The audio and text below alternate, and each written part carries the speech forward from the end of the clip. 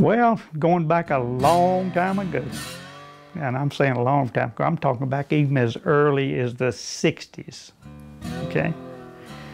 There was a lure that, of course, my father and his friends, it was called, it looked like a top of a beer can, called a Walker Special.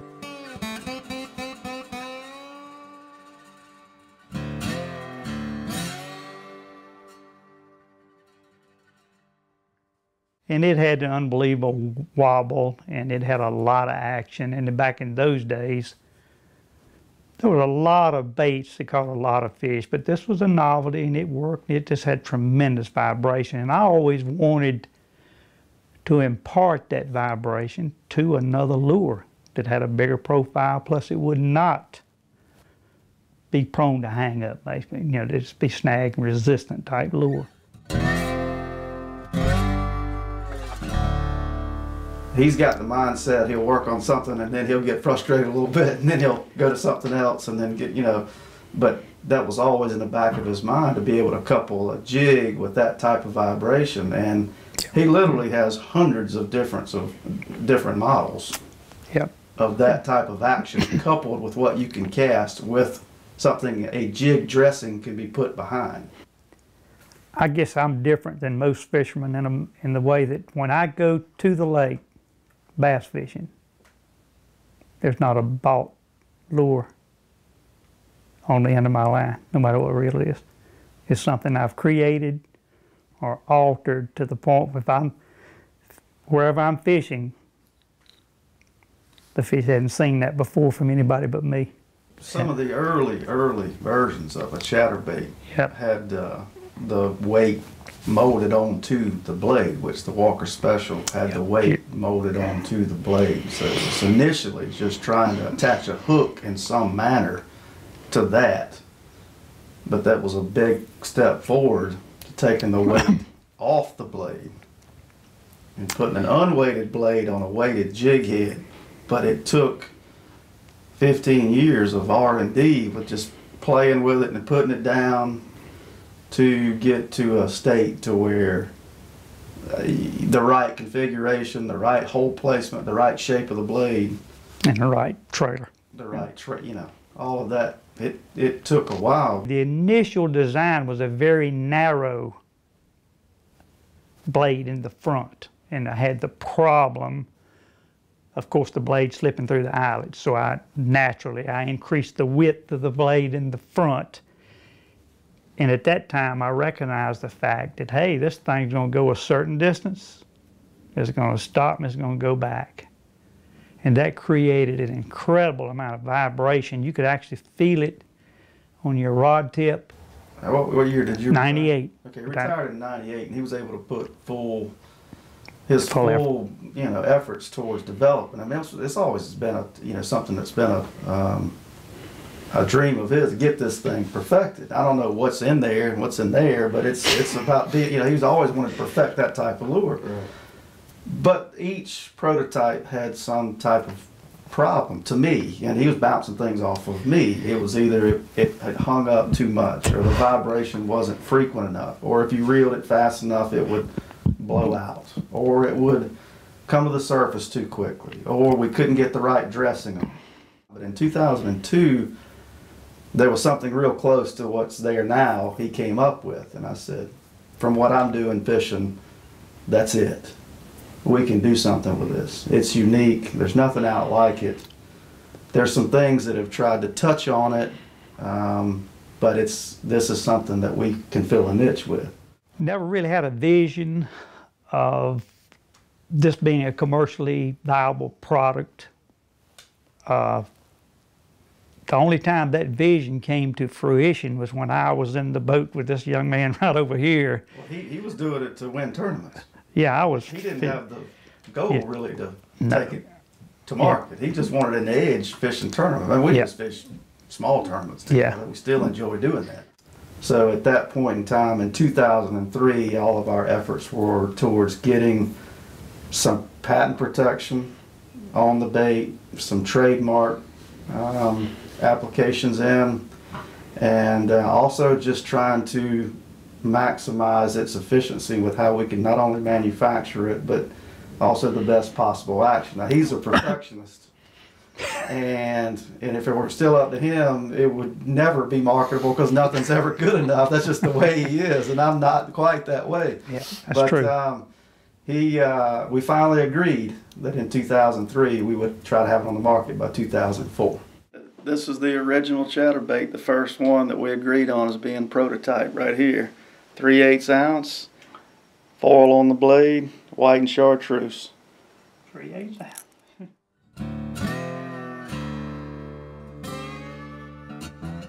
This guy here was I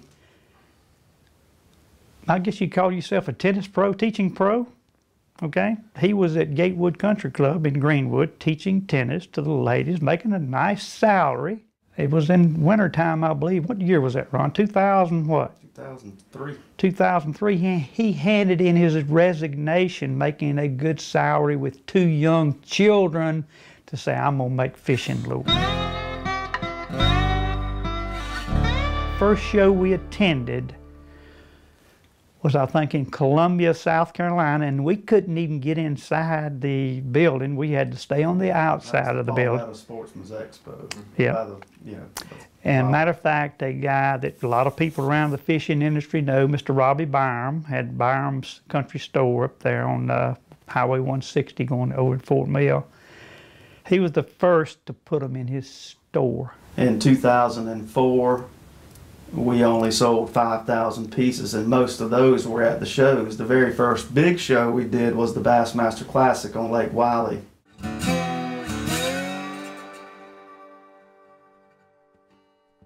Some of your better fishermen that were willing to try something new. A lot of you bass fishermen don't think there's nothing new. Some of those great fishermen, you can always put Brian Thrift right at the head of the class. There were also people like Roger Pope, Hank Cherry. I would deliver to those guys. Once this thing got the information got out this thing's worth fishing with, I was actually making up baits by the box, sometimes 24 to a box, and hand delivering them to the Bass Pro Shop. Be Roger Pope and Hank Cherry, the person to deliver those baits to them. And they didn't want anybody to know how they were catching fish, which you don't blame them. Well, the first time I was actually introduced to a chatterbait was when Ron was making them in his house at Greenwood, South Carolina. You know, they'd sold some to some shops up around where I'm at in North Carolina, and we were throwing them, you know, 3 or 4 years before they ever even made it out on the national tournament scene. So we'd been catching them around the house on it for a long time. Brian's trying to get a foothold in the career at the time. I mean, he is Everstart, trying to make his jump to FLW. But of course he wants to retain an edge too. So it's a very fine line. When I first started traveling and fishing, I fished as a co-angler on the Costa Series, and I actually won a tournament on a chatterbait at Lake Eufaula.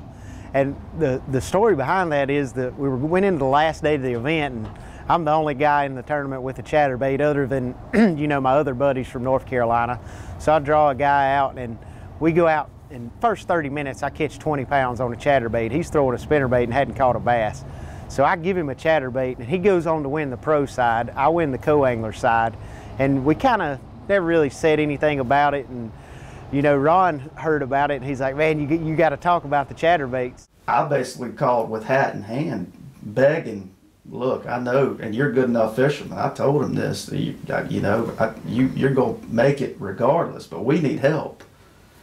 And that's about the time where to me, my opinion of how the whole retail market changed with the lure industry in the early 2000s, with the age of the internet, when every tournament result was published. No longer were the fishing shows on Saturday morning the drivers of the market. It was how people were doing on Saturdays in their little local tournaments or the real big tournaments. That started driving the market in the late 90s, early 2000s. And I knew that it would take one big break. And I knew that he had confidence in the lure. And I knew he already had success with the lure. And he basically said, without hesitation, of course, I'll do everything I can for you.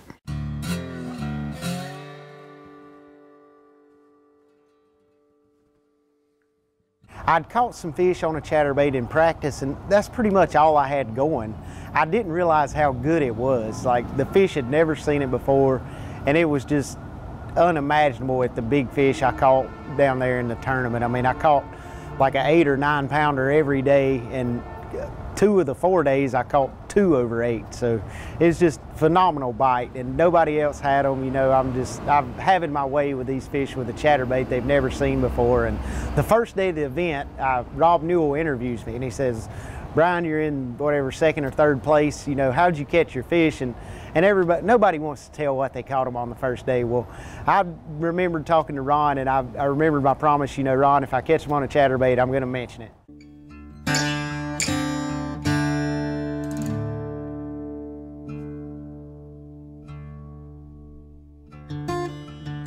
He put that on the internet. At that point, we were history. It really didn't matter because they couldn't get them that quick. It was too hard to get baits back then, and so I was the only one throwing it in the tournament. And Ron calls me up and he's like, "What's going on? Chatterbait sales are going crazy." And then I ended up winning the event on the chatterbait, and it just blew up from there. He did what he did. We picked up his entry fees for the remainder of his tournaments after that. So, you know, immediately I wanted to know we were serious about this, and we want you to be the face in your field for this product. We sold 25,000 lures in 2005, and I had geared up because wishful thinking in 2006 we would sell 100,000 lures, and at that level I could actually make a decent living, supplement his income, and we would be fine. Well, in 2006 in January was when Brian won the Everstart, and the FLW followed 2 weeks later, and 5 of the top 10 were using chatterbaits, when the projection of 100,000 went to 2 million in 2 weeks. You had no way out. The number one, even the money that it would take to make 1 million pieces, even if it takes you $1 to make one, how you gonna make 1 million pieces? And that was a stumbling block. I mean, I couldn't make more than, what, even 100,000. At that point in time, we had 6 employees. Yeah, he hired 6 people. When I was in Greenwood, he was still here doing what he could do, helping out with, you know, doing some heads and putting stickers on blades, things of that nature. But our capability was about 5,000 a week at full capacity. And we had Brian Thrift that would come on his days off, Casey Ashley, Andy Montgomery. Yep, Andy. They would come when they, you know, when they could, to help assemble what they could, just to help out. As soon as I talked to Thrift, he'd won the tournament. We tried to order as many as we could get, and of course Ron was not a large company, so he didn't have tons of chatterbaits, but we got what we could and sold them. And I even had people coming in buying them and putting them on eBay and really making a lot of money on them. I really didn't know that's what they were doing to begin with, but it was just crazy. Got to a point that you couldn't get them. The prices they were getting on eBay were ridiculous for the baits. Well, for me, and my wife also, actually, my wife was one of the ones, Valerie. She was my customer service agent. She had bribes of several $100s to get people's orders out. They would send her gifts. And again, you know, I had total support from my entire family, from this family here, my parents and my sisters, to my wife and my children. Made a lot of huge sacrifices, which I'm extremely thankful for. But there was no limit to what these anglers would pay for a lure. And eBay had them for anywhere between $100 and $150 a piece during that time period.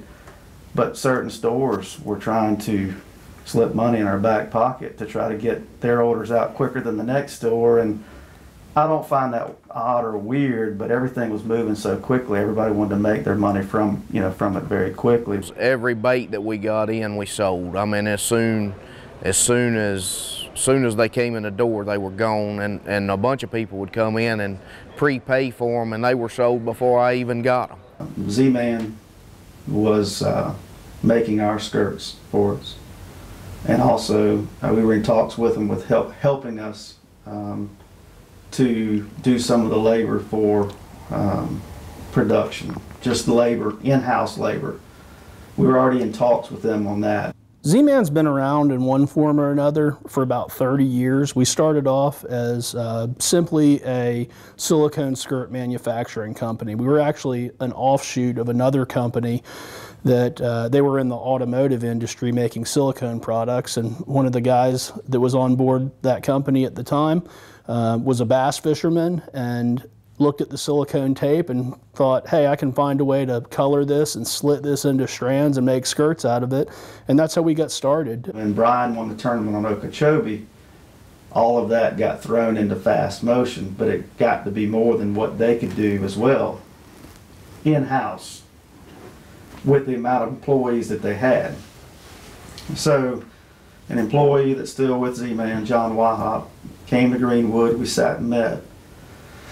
And that's when discussions began as far as them helping out with their resources to pull us out of the hole, and put their resources behind it, and we could work off of a royalty deal. So that's when that all happened. But it all happened within a 2-week time, but it took at least 6 months to get straightened out. We were building these baits. They were co-branded Z-Man and Rad lures. It was under a license agreement, which license agreements are pretty standard in the industry. When an inventor has a bait, whether or not they have a patent, but they have a bait design, they essentially sell that idea to the company in exchange for a per unit royalty. That goes on all the time. And that's kind of how that was our relationship with the Davises from 2006 until 2008. It was such a simple concept. I know a lot of people would probably say, well, why didn't I think of that? Well, it didn't happen overnight, obviously, as you've seen, but it was such a simple and easy thing to do that allowed all your backyard tackle manufacturers, they could put their own together very easily, and not being knowledgeable about when there are patent implications, as well as trademark, as well as trade dress. The general public had no clue what type of infringement or what kind of consequences could come from that if they didn't. It was just lack of knowledge. On the patent protection side and the intellectual property side, Ron Davis was very, very smart. And part of that was due to his background outside the industry. But a lot of inventors, especially fishing lure inventors that are, might be tinkering in their garage, coming up with concepts on their own, not associated with a large company, don't really have the foresight, the background, or the knowledge to take the right steps to protect their product. And that requires a pretty significant investment of time and money. If you go to the Bass Pro Shop, there are a category of lures.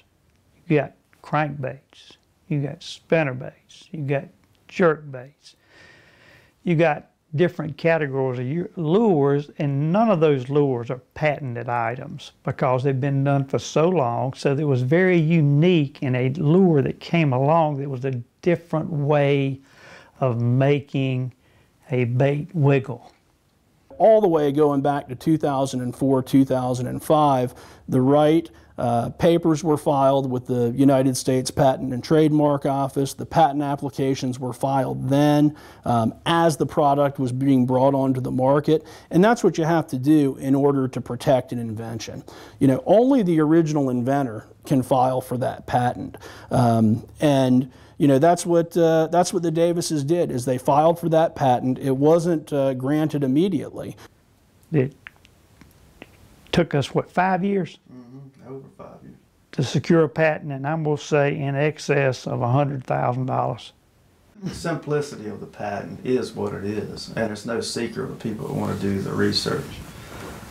It's basically, it can be summed up in one sentence. It is a blade attached to a weighted hook in a manner where the oscillation of the blade is restricted. Now, we've expanded on that, but that's a pretty broad statement. There's a blade attached to a weighted hook. Single hole. With at least one hole that has restricted oscillation. And the oscillation can be restricted by either the eyelet or the head itself. I had a couple buddies that were using the Phoenix bladed jig, vibrating jig. So I bought some green pumpkin ones. Obviously green pumpkin on anything is my favorite color just because of the versatility.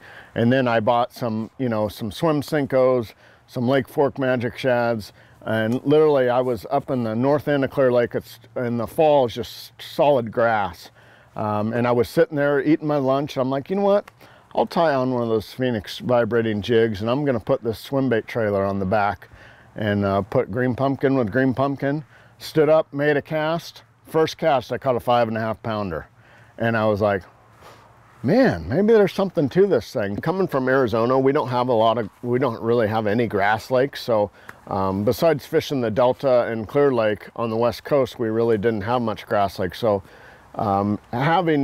went to Clear Lake and did well at the end of that 07 season, and kind of having a little confidence in a grass bait. And I know I'm going to Toho Kissimmee, which is, we all know, is solid hydrilla milfoil. I mean, whatever kind of grass you want to go to or look for.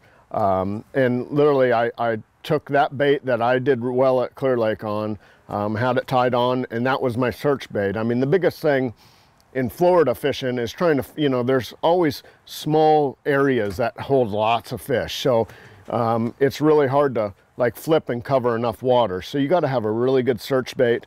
And obviously I went to Toho, and I think I had the biggest winning margin at that time.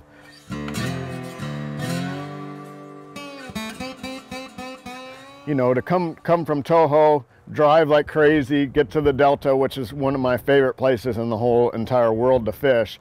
Just having the confidence that I love the Delta so much and the confidence in that bait. Obviously momentum's a big thing in any type of sport that you have, and it just rolled on, and that's really what kind of kick-started my career to that next level. You know, it definitely kind of put my name towards that bait, and it just kind of, you know, obviously it got it more popular.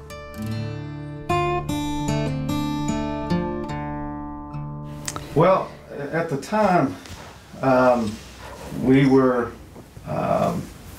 in a tough spot. Things had gotten so crazy with production. I was moving farther away from the actual process of new product development. There were lots of offers from different, but we found Z-Man to be had the best opportunity through them because they were not only local, but they were already involved in the process. If we were to jump to another entity, that would slow the process down. You would have lags in sales. It'd get confusing with contracts that had already been done.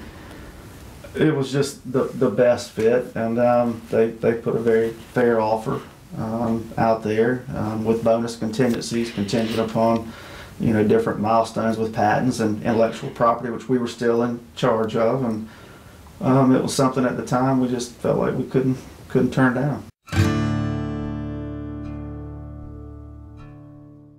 You know, it became clear, and I think it was mutual on both sides, that that, you know, long term, the best thing for the Chatterbait brand and the best thing for the Davises probably not to have to be involved day to day in all the headaches that go along with manufacturing and distributing and selling a product, for Z-Man to essentially acquire the Chatterbait portfolio. The brand name, at the time there were patents that were pending that the Davises had filed for.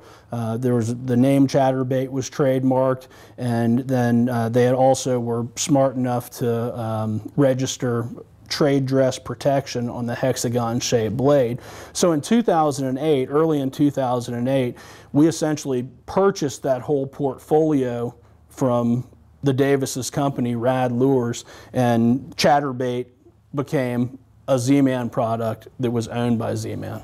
The first patent didn't issue until 2009. So, you know, when we acquired the brand, that was kind of part of our calculus, is that we knew that these patent applications had been filed. You know, it took a long time to prosecute that through all the way through all the different steps in the patent office.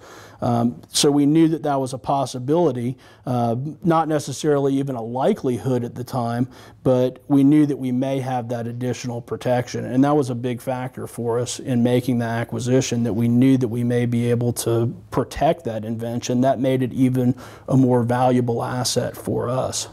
This was a certificate we got on a plaque, burnished on a plaque of the original Chatterbait patent. Obviously see the name up there, James Ronald Davis, which is my dad.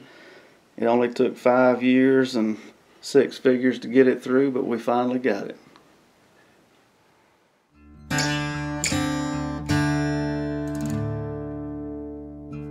I think a lot of people have learned what, you know, what style or what quality of fish it catches, and what a great tool it is at fishing. Not only aquatic vegetation, but it's really works good around docks, works good in rocks. It works good in every scenario that you would almost throw a spinnerbait or anything like that. But I think it's just a lot better bait than a spinnerbait anymore.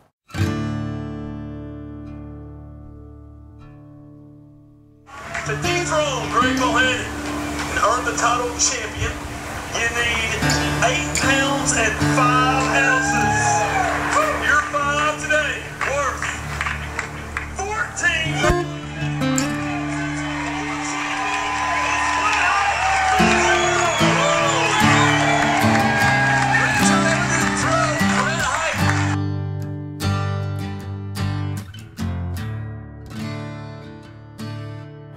Something felt funny. I set the hook and I was thinking, man, I hope this isn't a tree limb. And I saw that it started, my line was coming towards me, and then came up and wallered, and it was, you know, almost 8-pounder, and really dug under the boat. That was the biggest fish I've caught all week. It obviously got a lot more exposure with bass because a lot of guys look at that and really, you got guys like Zona who's really breaks down the pattern, and I think, you know, that kind of obviously clues people in. And now from 14 to now, I mean, the chatterbait craze is on. I think that what the pros do on tour, whether it's Bassmaster or FLW, I think that's very important and really largely dictates bait sales. You know, of course, in 2006, Ryan Thrift's victory is what kicked this thing off. But if you go back 2 years to 2014, when Paul Mueller had the largest bag in Bassmaster Classic history, the largest single day bag, and finished second in the Classic, almost won the thing. And then Brett Hite followed that up with 2 victories on the Chatterbait Elite. We saw our sales skyrocket immediately after that. So it wasn't like the Chatterbait ever went away or anything like that. It's just kind of a refresher that brings it to the front of mind. So I think what the pros do, what the pros are winning on, is very important. And, you know, a lot of people that have been in the industry for a long time say, they've told me, you know, you look at what wins the Bassmaster Classic at the beginning of the year, and that's what's going to be the rest of the year. I think that probably used to be the case more so than now, but it just kind of illustrates the point of, you know, how important tournament success is to bait sales. I think that's a lot more true with baits than it is with rods or reels or electronics. Yeah, I would say, you know, let's say 8 years ago, you know, I would say in the Elite Series or FLW Tour, maybe 10% of the guys had a bladed jig tied on. And then now I would say, I mean, I would say at least 90% of the guys have a bladed jig tied on. I had cloudy, windy conditions. I stayed with I call it a Trickster 2, but it's just a Chatterbait copy that I don't sell Z-Man. And in fair to Z-Man, I like what they do. They make you, they sue you, and they said, I wish all companies could do that and protect stuff in this business. So I applaud them for how they protect that bait. But it's basically was a Chatterbait type. I just put a little bit different hook in it. Any tournament success on a bladed jig, when somebody just says that they're using a bladed jig and doesn't mention chatterbait specifically, ultimately that helps us because our bladed jigs are the most widely available ones out there. They're the only ones out there that have that direct head to blade connection. And I think at this point most anglers know that if you put a split ring in there between the head and the blade, it's going to kill the action. I mean, look at what's tied onto their rods. You don't see the bladed jigs with the split rings in between there. So ultimately I think it helps us because when somebody wins a tournament on a bladed jig, whether they say it's a chatterbait or not, when that person goes into Bass Pro Shops or Cabela's or Academy or their local tackle shop, usually the Chatterbait brand products are what they're going to see and what they're going to buy. So it definitely helps us.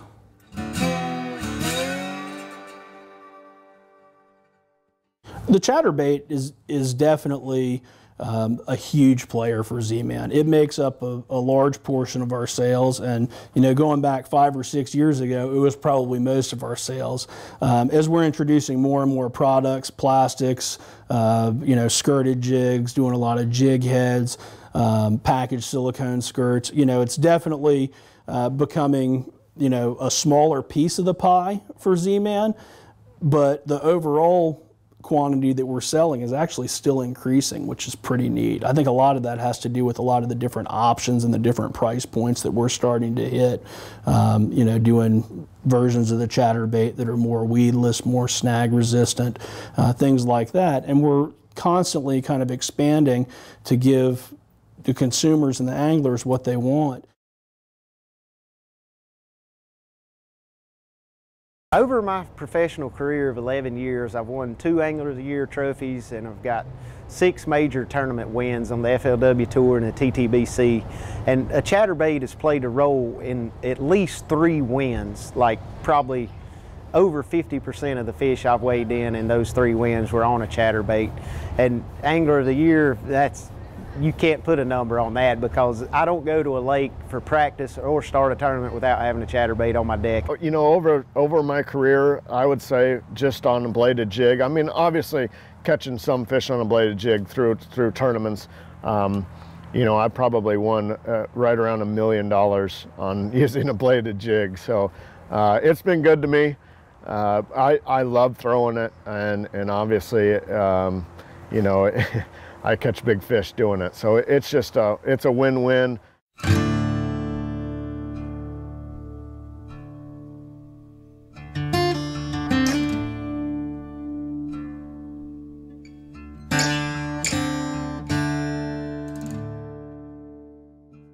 Will there ever be a bait as dominant as that comes out in the next couple years? I don't know. The only thing I could compare it to was the Alabama rig was about as successful as the Chatterbait. I mean, it was something the fish haven't seen before. I don't know if there's anything left out there to make that can do what the Chatterbait did when it first got on the scene as far as the sheer numbers of fish it caught. If you think of all the companies, large and small, out there, along with all the other garage inventors and tinkerers, then it's really hard in the tackle industry to come up with something that's truly unique. It's even harder to come up with something that's distinct enough to be patentable. In order to be patentable, it has to be very distinct and different from anything before it. And I think that's one thing that makes the Chatterbait and the invention and the rise of the Chatterbait even that much more impressive, that it was something that's truly unique and that it did create a whole new lure category. As it stands today, you've got a Chatterbait, which is considered a bladed swim jig. At the time, you got thousands of variations of crankbaits. There's only one bladed swim jig. There's got to be other ways. to create the same type action without infringing on the original chatterbait patent. And that's what I've been waiting on for this many years. Somebody's got to do it better. And I think it could be done better, or be done in a manner that would be a little bit different type action, maybe just different to where it would be an item that would be even different to the fish. I think it could be done.